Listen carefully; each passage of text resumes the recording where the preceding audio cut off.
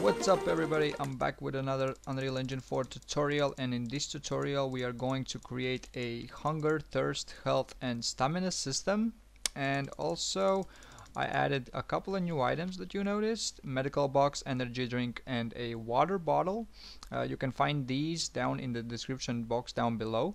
I already created pre-made blueprints for them, and the new assets will be down in the description box of this video. And also they are already replicated, so watch the inventory replication video as well if you haven't. So we have picked up our items, and the only thing that you need to notice what I've done with these items is that for the health medical box the type is health, and for the energy drink the type is stamina. For the water bottle it's water, and for the carrot it's food. So we will work with these types, and these types will determine which stat we are restoring. So now we can go to our third person character first and actually create these stats. So I already have a health and a max health, and also I will add a couple of more floats. And so first one is going to be a hunger of a float type. Oh my god, there we go, float type. And the next one is going to be max hunger, then thirst, max thirst, stamina, and max stamina. And I will categorize these under the player stats. So I'm gonna adjust these like so. So now they are nicely categorized, and I will compile and I will set some default values. Let's say hunger like 50. Well, actually let's make this full. Hunger will be full, max hunger is going to be 100, thirst is going to be 100, max thirst is going to be 100, stamina, well, I will not have a sprint yet, I will do that in a different video, so I'm not gonna make that full, so we would see how we restore this. And let's begin by creating the hunger and thirst system so that we would eventually like get actually hungry. So I'm gonna find a free space and I'm gonna do this over here, and I'm gonna do a event tick, and over here we will do a delay, and we will delay this for, let's say, a second. And after this delay we are going to do a sequence, and we are going to set our hunger. So after a while our hunger will go down, and we need the current hunger, so get hunger, and minus the value for which we want to lower this hunger. So for me it's going to be 1, so I'm gonna get hungry pretty fast. And after this we're going to do a check to see if our hunger is smaller or equal to 0. There we go. And also one more thing that we need to do is select our hunger variable, and we need to set the value range. So the minimum is going to be 0 and the maximum we will leave as it is. There we go. And if this is true, if our hunger is empty, then we're going to lose our health. And we're going to get our current health, and we're again doing float minus float. And again I'm gonna do this just like 1. Well, actually for the hunger we might do like, let's say 0.5, and we're gonna do 1 for the thirst. because humans need water more than we need food. We can survive longer without food than without drink. So the next one, we are going to set our thirst, and it's going to be the same thing as over here. We're going to get our thirst. We're going to do float minus float, and let's say we're gonna do 2, like so. And then we are going to just copy this whole thing over here to save time, and we're gonna check if our thirst has gone lower. And actually I might just set this for all of my stat variables of a value range minimum to 0, so that we wouldn't go below this. There we go. And I'm gonna make this 1, so we would lose more health if we are thirsty. There we go. And the next thing, we should print these out on the screen, and I will do this by going to our UI HUD, and we already have a health, so I'm gonna rename this to health bar, and I'm gonna add more of these bars. So I'm gonna search for a progress bar. I'm gonna add it over here. I'm gonna move this closer, like so, and make the same size as this one is. So this is like 545, 555 I mean. There we go. And I'm gonna fill this a bit, and this is going to be hunger, and I'm going to make this like dark green, like so. And I will just duplicate this a couple of times, like so. And once more. There we go. And I'm gonna change the color for the third one to blue, since that's going to be our thirst. And the stamina, I'm gonna change this to yellow orange, sort of like that. And I'm gonna rename these to hunger bar, thirst bar, and stamina bar. There we go. And we already have a binding for our hunger bar. It's over here, and I'm just gonna rename this to health bar, get health bar, like so. And I'm gonna select the next one, and I'm going to do another binding on the progress. So create binding, and I'm gonna call this get hunger bar, like it was already called. There we go.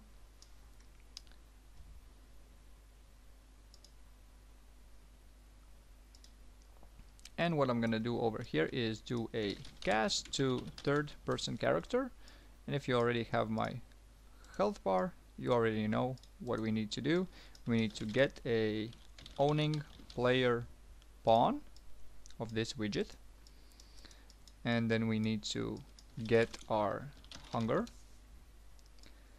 and we need to get our max hunger, and we need to divide our hunger by our max hunger, so that we would get a value from 0 till 1. And that is because if we go to our designer and let's select the next one, for example, here we have this percent progress, and it goes from 0 till 1, empty till full. And I'm gonna do a new binding for the next one,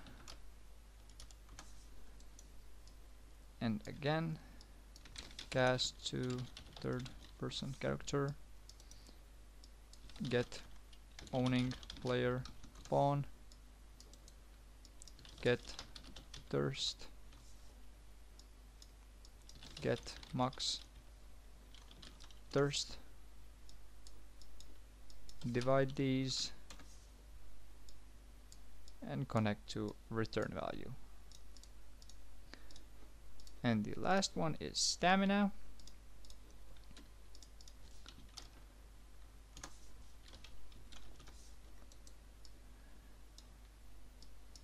Another cast. Owning player pawn. Get stamina. Get max stamina. Divide. And connect to return value. There we go.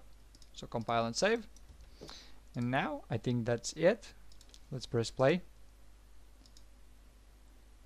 And we can see how our hunger and thirst is slowly going down. So right now, if we eat a carrot, which we already created in a previous tutorial, we are restoring our health, but we will need to change this so we would restore our hunger. And if we wait long enough, we can see that our health is also going down slowly and our character is slowly dying. So let's feed him. Her, actually. So how do we do that? I'm gonna go to my item info widget. I'm gonna open this because I'm already here. But first, before I do any blueprints over here, actually we can check that here we have this restore health function, and we need functions for all of our stats. So in the third person character, we can find our restore health function, which looks like so.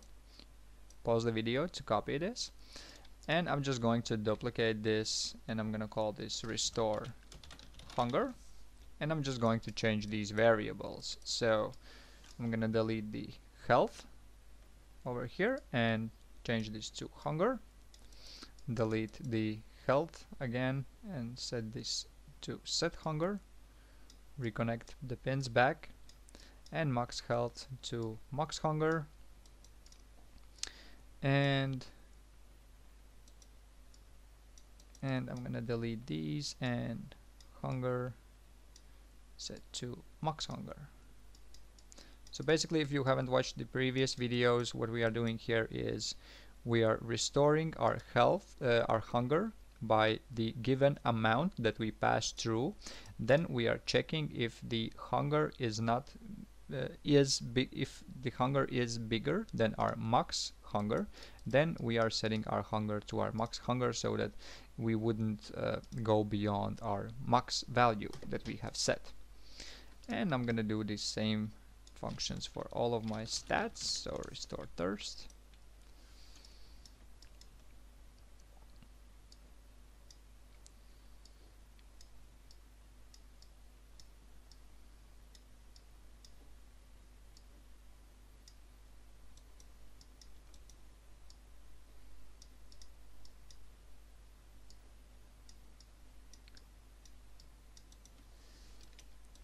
and the restore stamina.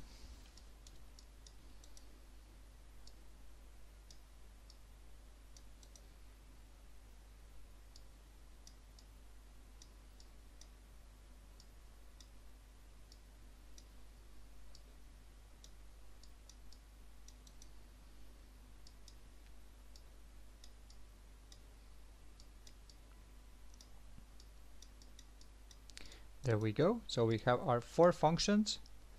Now we can go to our item info, and I might actually do some more adjusting with the blueprint locations. So I'm gonna move these down like so. I might center this, and I'm gonna add a couple of more pins, 1, 2, 3, and I'm gonna move these up over here and over here. And the first one is going to be health, and these types need to be like I showed you, these types. So health, stamina, water, and food.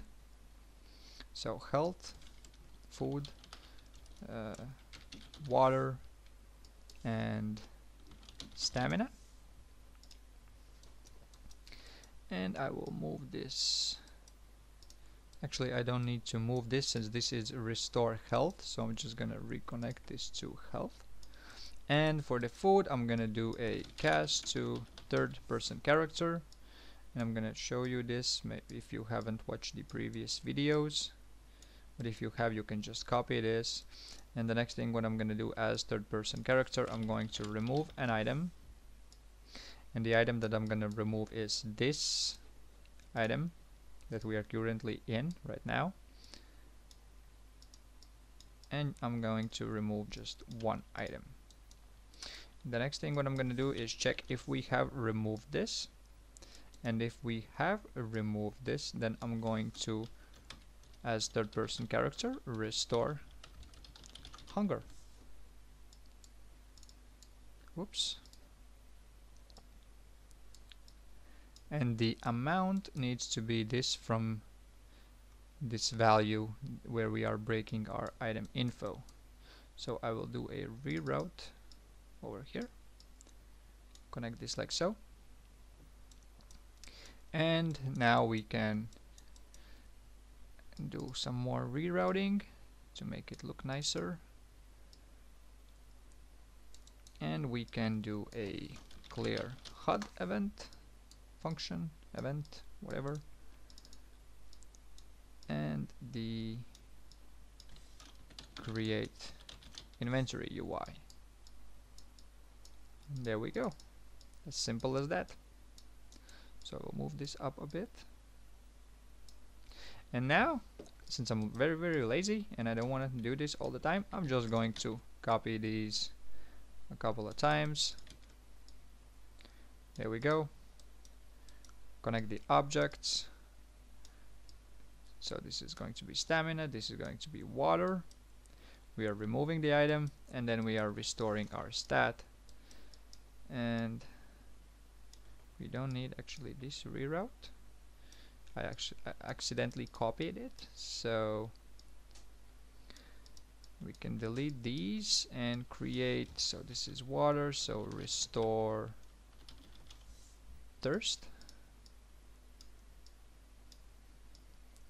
Connect the amount and restore stamina, and connect the amount. There we go. Great, as simple as that. And one more thing that we need to do is here on the hovered, unhovered, we need to actually copy this switch so we don't have to recreate it all the time. So I'm just going to place this over here, delete this one, reconnect the pins, so type to the selection, and connect all of these like so.